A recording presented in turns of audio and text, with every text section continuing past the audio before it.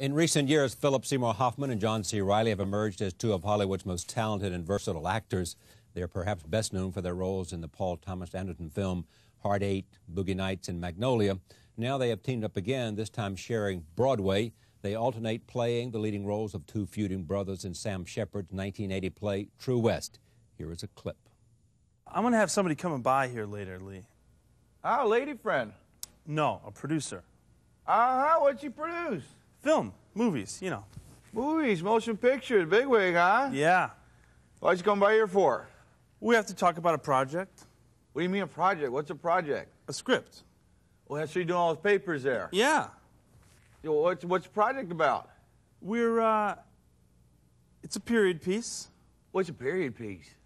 Look, it doesn't matter. The most important thing is that we need to discuss this alone. Oh, yeah, you want me out of the picture? No, not exactly. I just need to be alone with him for a couple hours so we can talk. You're afraid I'll embarrass you? I'm not afraid you'll embarrass me.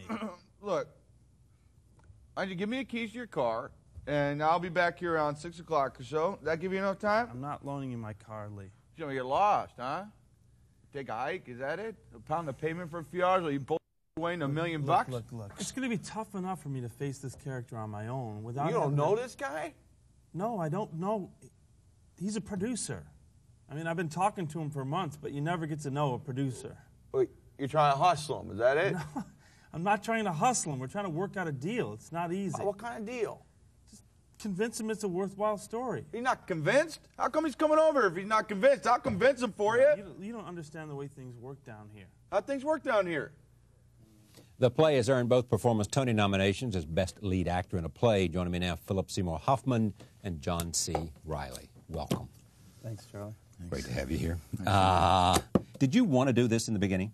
Or because you'd done it in college, because everybody of your generation is probably... Did I wasn't sure if I wanted to do it in the beginning. No, John had called me about it. I had heard about it through friends because it was all of a sudden True West on Broadway, and you know, it spread like wildfire through the acting community. But and I was kind of, and I knew they were going to do both parts, and that didn't seem to me like a good idea at first. And I was kind of taken back. Then John met the director, and he called me, and then after I talked to John, and John was interested because he had met Matthew, and reread the play, and I respect John so highly. I reread the play again and met Matthew, and after those two experiences was sold on the idea. If it wasn't John, you wouldn't have done it. I don't think so. I can't think of it, and I mean that. You know, if John didn't call me, I wouldn't have done it. Yeah. And now that I've gone through it with him, I can't imagine anybody else that I would have done it with. I really can't imagine anybody else that I would have been able to work so intimately with under these circumstances of rehearsing both parts at the same time and then playing them. I think it takes a rare combination to pull it off and still, you know, be able to leave the theater at night saying goodbye and wishing goodwill on the person. You know, I mean, it's in... You know. How do you explain this? I mean, there is a kind of something brotherly, fellow actorly, chemistry, something between the two of you. How do I explain that? Yeah, what is it? I don't know it's more what than it just is. mutual respect, isn't it? Yeah, I have an affinity for Phil creatively, too. And I don't know where that comes from. I mean, when I first saw Phil's work, I immediately recognized some kind of common ground. And in my own egotistical, sort of conceited actor way, I feel like Phil is really my only peer. You know, he's who's my age and who does the sort of work that I do. And so when Matthew asked me who could play my brother, because he liked what I did, this reading that I did with him, and the first name out of my mouth was Phil, and pretty much after that I was sort of stumped, you know. Yeah. And I don't know where that affinity comes from, because we come from different parts of the country, and I guess we trained in sort of similar circumstances. Yeah. Conservatory of acting kind of situations, but the affinity also comes from spending time together as a result of Paul Anderson. You know, he sort of made us part of this family, and you know, we just... Will Anderson ever make a movie that the two of you don't appear in? I don't know. Yeah, he probably will someday and really enjoy it. Yeah. He'll be like, no, you're not in this one.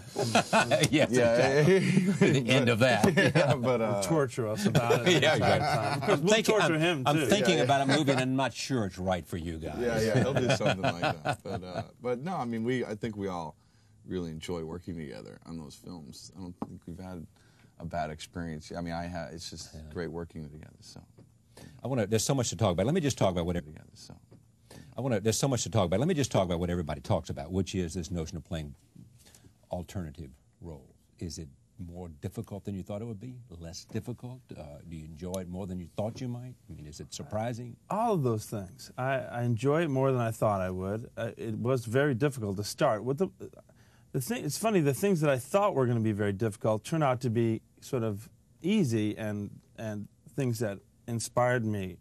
And the things that I thought would be easy were a lot more difficult. Like, the most difficult thing for me was memorizing the play.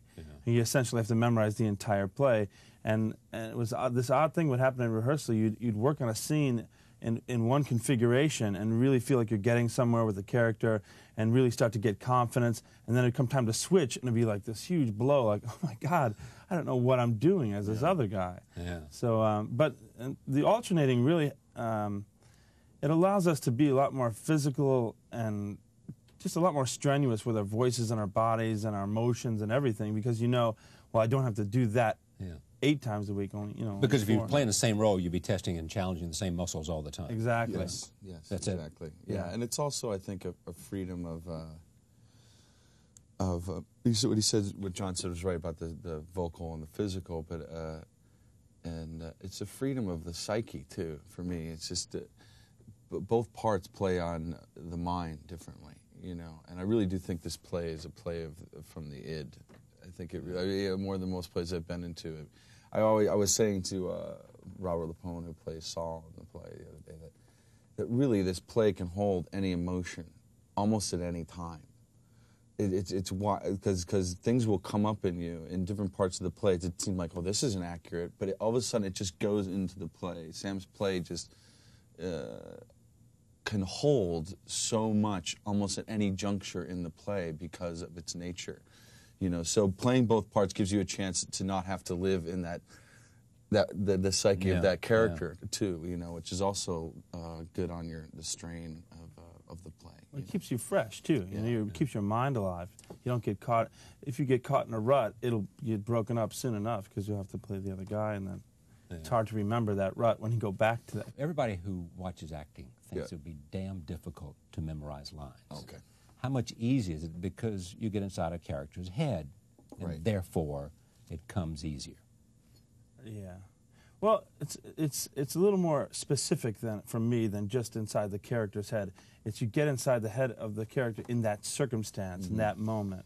Yeah. I have a way of memorizing lines that it's very hard for me to sit and put one hand over the words and try to memorize things by rote. I tend to memorize them physically almost, and like it's a very holistic kind of like where my body is and where what my voice is doing, and it all kind of just imprints itself. I kind of absorb it, and that comes from just immersing yourself in the situations. And it's funny, the hardest things to memorize are the things that don't feel honest.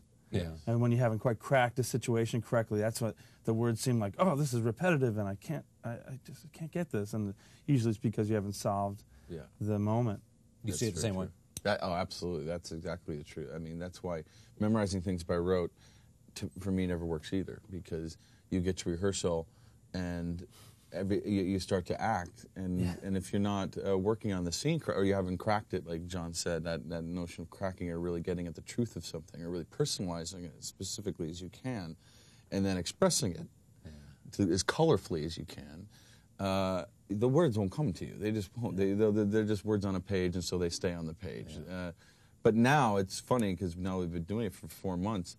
I mean, there's times on the stage where, 4 pages of dialogue went by, and it just went by. That's true. Meaning it just goes right from the gut right out into the air, in a way that is as strenuous it is to do it for 4 months as these moments on the stage after doing it for 4 months that are just beautiful, because the lines aren't even a thought. You both are right now at the peak of what any actor would like to be, much in demand for movies, interesting parts, considered the best character actors around. Why don't I feel that way? You don't feel that way. Why don't I feel that way? You don't feel that way. You do. You just said you are. It's the actor's plight. I'll never work again. But I mean, despite all that attention from Hollywood, from films, is this the best thing, having a chance to play with somebody who you admire? Absolutely. There's no question. With words that you admire from a gifted... Yeah, I mean, Sam's a genius, and in some way, I've said this before when talking about the play, in some ways it feels like all of my work to date has prepared me for this moment. And it's not like I wasn't one of those, I've been acting since I was about 8 years old, but I was never someone who thought, I'm going to be the world's greatest actor, and I didn't like watch the Tonys every year, or, I didn't, all I knew was that I liked to act, and I always just continued to do it. And now that I found myself at this juncture, it's just incredible. I mean, when the year 2000 began, and here I am on Broadway with Phil, and there's just this incredible thing organically grew up out of, just like this notion, this ambitious notion. So, yeah, I mean, although that's not to say that we haven't had really satisfying experiences working with Paul. Yeah. His movies in a way are like being part of a repertory stage company, because we all know each other really well, and there's a lot of collaboration there. And yeah, But I feel like my natural home as an actor is on the You too, stage. sure. Yeah. Oh yeah, I mean it's how I studied. It's when I left school, I never thought I was going to do film. I mean, I really didn't. I grew up watching I got interested in acting by watching theater as a kid. Not if I watched film was something I watched and I was like, wow, look at those guys. So it was completely not. I never thought I'd ever be of that world. So Have you ever gone to Paul and said, why don't you write, since he writes his own stuff? Where to play? Well, A, write a play. Yeah. Or B, write a movie for us. I mean, a movie in which you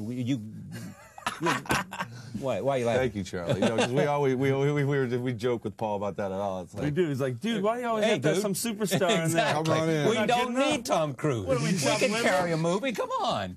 We are the best of our generation, fill in the blanks. And how about a movie for us, right? yeah, As well. respected as we are, though, What? it doesn't mean like, you say Phil Hoffman and John Reilly to a studio executive, the dollar signs don't light up in their eyes at this point. So there's that market for us, and I did mention about writing a play to Paul once, and he's like, yeah, but then you guys would be doing what you want every night, and it's like the lack of control really, it really took the shine off it for him. All right, take a look at this. This is a clip with you playing with you're playing the role of Austin, and you're playing the role of Lee. Here it is.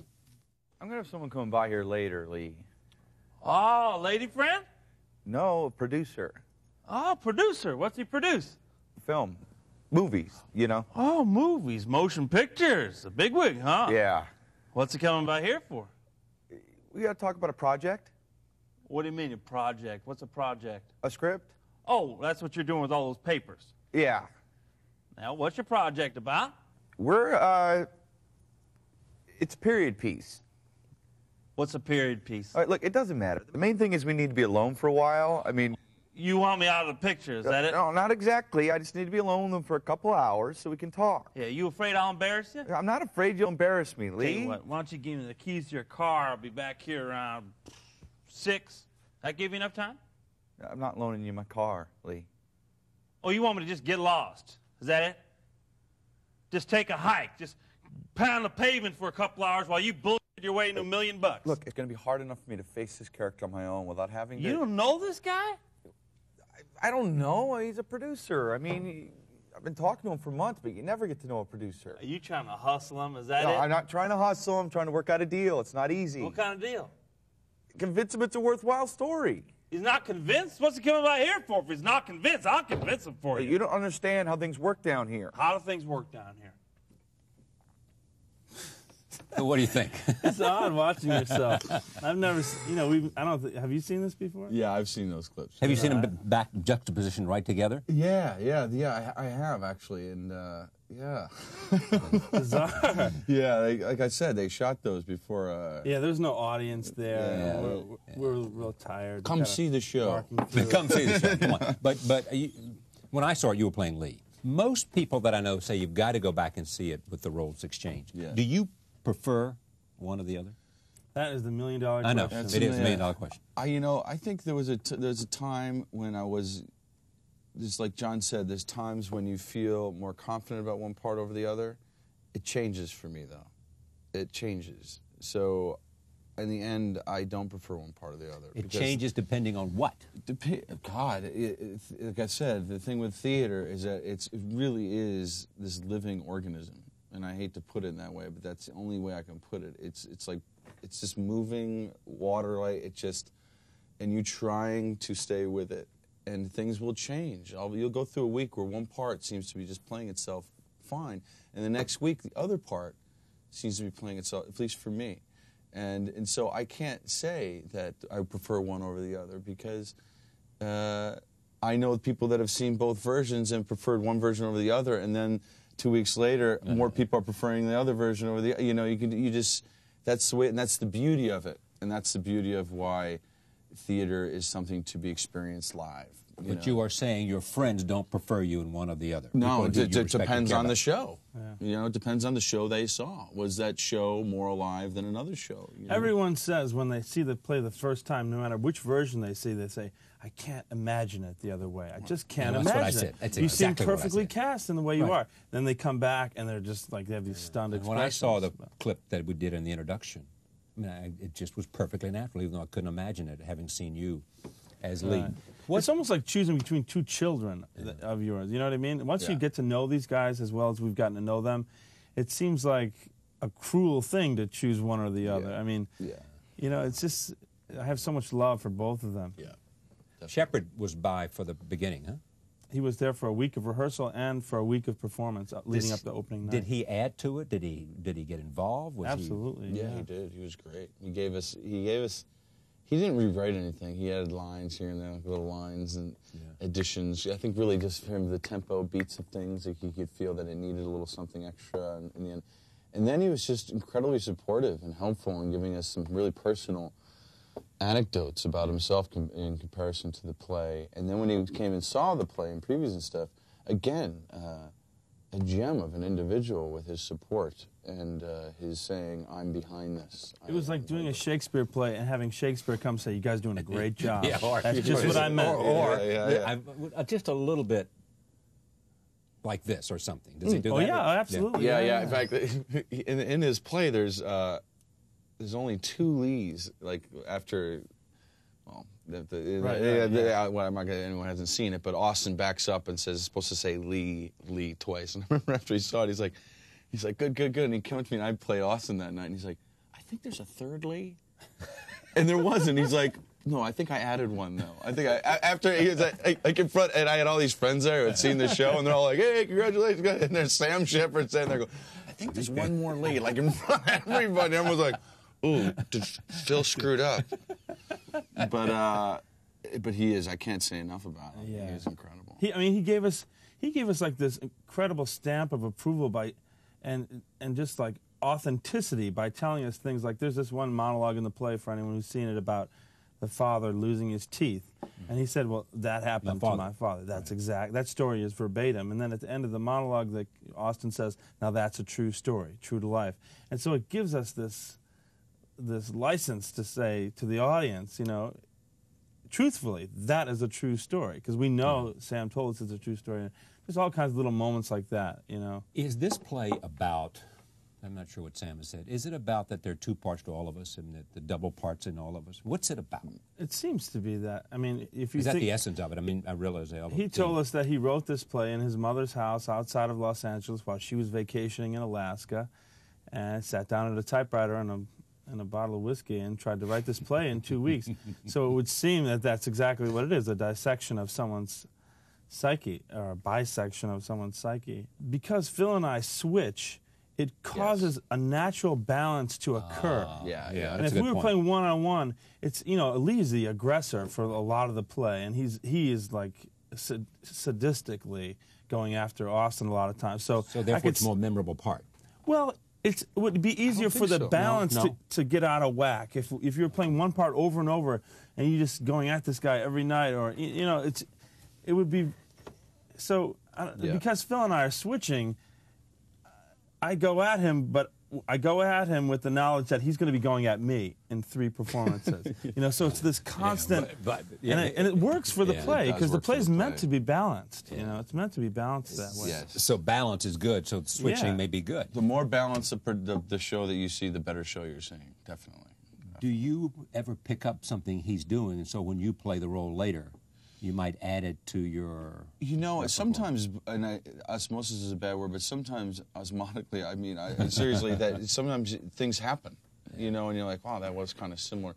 But mostly, I think because of the rehearsal process and because of the way that we portray the characters quite differently, physically and vocally, and with the different types of energy even, that even if something internal or thought-wise starts to come in the same area, it's always expressed differently. Yeah. And that's the beauty of it. I think that's kind of what we meant to do in the first place. It's like playing the same note with like a saxophone and a trumpet. It's like as much as you try to mimic the trumpet, you're a saxophone. You know what I mean? Yeah, so it's like absolutely. I realized that early on. It's like I shouldn't worry too much about copying Phil, because even if I deliberately try to copy every single thing he was doing, it would come out totally different anyway. Because if I'm doing it honestly and it's coming from me, it's just going to be different. And also to be different just to be different doesn't benefit the play either. Yeah. Because if something's found that works better for the play, it works better for the play. Yeah. And we both, and in the end, and now we really find things together. Because you find them on the stage together. You can't find them by yourself. How different a play is this now in the end of May than it was the beginning of January? It seems real different. That was going. There was no audience. You weren't feeding up an audience. Yeah. You weren't into it. That's just... It's hard for me to be objective about that. But do you think it is? I mean, do you think that you've gotten into it, that there's much more complexity and levels that... Or do you get it and you lock it in and that's it? No, we're not those kind of actors, I don't think. I think we're constantly trying to find the truth every night. So I think there's a natural growth that has occurred, in terms of putting it into words and telling you exactly what that might be. It just feels deeper to me. It feels like, you know, like the play is kind of like a quick-moving river, you know what I mean? And early on, it was just trying to stay afloat and just trying to not hit a boulder or something. And now, you know, the river's still very swift, but... Yeah, you know what, in the last month, I've seen Copenhagen, True West, and The Real Thing. And every one of them, you could go back and figure you get something out of them you didn't see the first time or hear the first time. That's good. Which is what, in the end, it ought to be, right? Yeah, absolutely. I mean, you can constantly feed because it goes by, because it's fast, because the writing is so powerful. Absolutely. Yeah. Absolutely. Have you had, last year was the best year, had to be, from acting, the best year of your life? It was... pretty damn good. Yeah, it was good, but it's good, but it was good. Yeah, it was good. I don't want to say, I don't want to... Because it was a great year. In terms of, I don't know when you did them, but movies that came out. Movies that came out and work that I did, yeah. But, you know, it's really, acting's a weird thing because really the best, acting's a day-to-day thing. And that's why doing the theater is so important to me. Because, what does that mean, day-to-day? Because you're only as good as what you're doing right then. And I truly believe it. And that's how I think of acting. It's like acting is not something that is put on a canvas that you can just put up on a wall and people can come by and see whenever they want to see it. Yeah. It's really what you do in that day with what you're acting. It's what you do on that day is when I'm satisfied. I'm as good as what I'm showing you right now. Because in the theater is something that will humble you in a second. Yeah. Because you will be as bad as you can be at certain moments sometimes in the theater. And you can experience that and realize, I always got to get more. I always have to. So even though it's a good year, you seem a little bit past tense. You know, when you look at your work in a movie, and as good as it might have been, it feels a little bit like, yeah, that's where I was yesterday. Wasn't that great yesterday? But it seems irrelevant in a way to you as an artist. You know. But isn't it nice you can go back and you can go back to it though. I mean, there's something on the other hand, flip it over, that it is there like a painting. Proud of it. You're very proud of it. You can look and you say, you know, maybe I could be better tomorrow, and maybe not. But for one moment in time, there is something I'll always be pleased and proud about. Yeah. Absolutely, yeah. Very, very proud of it. It's great for the lazy side of myself, too. It's like, got that one. Yeah. But are you actually saying that there are moments, and more than moments, in which, in the performance of True West, you're just not good? Well, no, I'm saying that there are in theater that you do 8 shows a week, and you do it over 4.5 months, 5 month span of time, sometimes even longer, that the theater always puts you in a position where you know you can be better. So I'm always being very drastic with what I was saying, meaning that you'll have 4 shows in a row where you're like, I'm just kicking it. This is kicking. This is fluid. I'm rocking. And then all of a sudden rocket. And then all of a sudden Saturday matinee you're like, car crash. A car crash happens on the stage, and you're like, oh my God, what was that? Like literally, you revert to the embryo of acting, and you're like, I don't know anything. And you go out and you have dinner in between shows, and you're like, what? And it forces you to re-examine, re-ask all the questions again, go through everything again. And that's what makes you a better actor. That's what makes me a better actor. It makes me keep getting better. Yeah. And if I was just always going, well, that thing I just did wasn't that great, happy, da-da-da, I wouldn't get any better. I'd probably get worse. I'd slowly get worse. So the theater always helps me remind myself that I don't know everything and that it is easy to slip and not act as well as you can and that you got to stay on top of your game. It's like that Zen mind, beginner mind. You know, always have to be thinking like, I'm a beginner. I'm not an expert. Right. As soon as you go into the theater thinking, I'm an expert and we'll kill him with this line, it's like, it's sure enough, crickets, you know what I mean? Now, what's the joy of doing it? When you look ahead, you've reached this place, wherever it is, both of you, in different ways and in different performances. When you look forward to something, what is it? Just the sheer joy of inhabiting a character and showing what you can do, what is it that turns you on so much about what you do? It's play. And to look forward to next year and 10 years from now and 20 years from now. To me, it's that same feeling I got when I was 8 years old of just leaving this world behind for a second and that playful kind of suspension of disbelief. You know, it sounds really naive and sort of corny, but that really is the feeling for me. When I can forget who I am and forget myself and forget that I'm in the theater and really connect with Phil and we create something out of thin air. I mean, there's nothing like that. I mean, it's pure magic. It really is magic. And as much as people like joke around, the magic of theater and how fruity that sounds, that's what it is, you know? It's really excellent. Yeah, the other night, it was a Saturday night or something, we were probably an hour and a half into the play. We were at the toast scene, if you ever seen it. It's that second to last scene. Right. And I remember I stopped in the middle. I didn't stop in the middle of the scene, but all of a sudden it came to my head. It's like, oh, that friend of mine's here tonight. Meaning that I went from the beginning of the play all the way to scene 8, and I was just in the play with John. Yeah. And it is a beautiful experience. Like, I didn't even think about that there are people out there. And the theater will give you that experience. It really is a magical thing to feel. It's really cool. One last scene. After coming home from Alaska, Lee and Austin's mother invites her sons to come see Picasso at the museum. Here's one last take. Oh, that reminds me, you boys will probably never guess who's in town. Try and guess. What do you mean, Mom? Take a guess. Somebody very important has come to town. I read it coming down on the Greyhound. Somebody very important? See if you can guess. You'll never guess. All right, Mom, we're trying to... Picasso! Picasso is in town! Isn't that incredible? Right now. Picasso's dead, Mom. No, he's not dead. He's visiting the museum. I read it on the bus. We have to go down there and see him. Mom!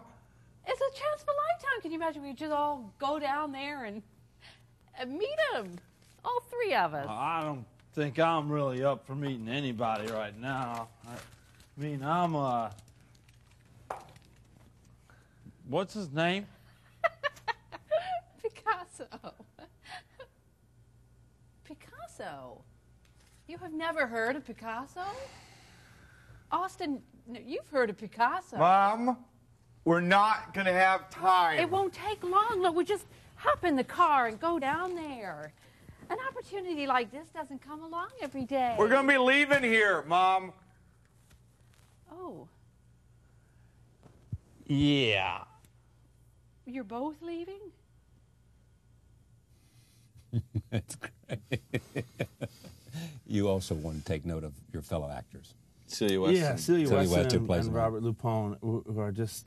Fantastic. They're like the what do you call it? Those relief hitters in the baseball game when you need a guaranteed bench home when run. you need somebody to come in and knock it out of the park for you. I mean, that's a difficult thing Yeah. to do. Come into this living, moving thing and just smack one out of the park every night, and they really do, both of them. They do a wonderful job. Do directors make a difference? Yeah, this is Matthew Warchus is fantastic. He's top notch, no doubt about it. He's sort of like the theater parallel to Paul Anderson in a way, to me. I mean, he has that same sensitivity for actors and incredibly fair. And he was like our noble referee through the whole thing. You know, Absolutely. he really, and it was his idea to switch roles and to do it the way we sell do both it. of you on the idea. Yes, Yeah, he did. yeah. Yeah. True West is currently playing at the Circle in the Square. Philip Seymour Hoffman and John C. Reilly will continue their roles until June 18th. Don't miss it. Thank you both. Pleasure. Thank you, Charlie. Both Tony Award nominees. We'll be right back. Stay with us.